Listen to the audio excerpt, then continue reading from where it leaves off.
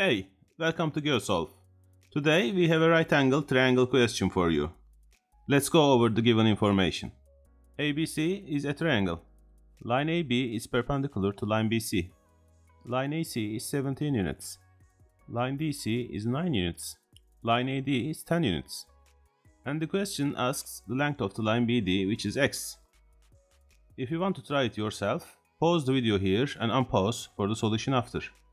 Let's name the line AB as y. Now let's consider the shaded triangle. This is a right angle triangle. So we can use the Pythagorean theorem to have an equation relating x and y. For triangle ABD, x squared plus y squared is equal to 10 squared, which is 100. Let's call this equation number 1.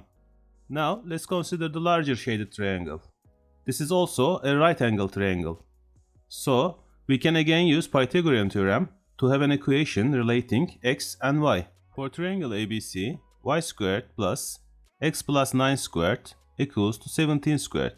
Expanding the equation, we have y squared plus x squared plus 18x plus 81 equals to 289.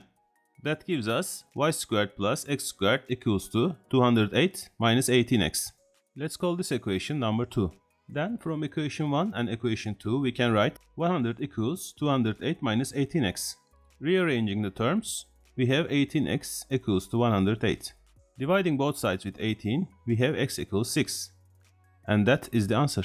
If you enjoyed the video and want to see this type of content more, please like the video and subscribe to the channel. I'll see you next time.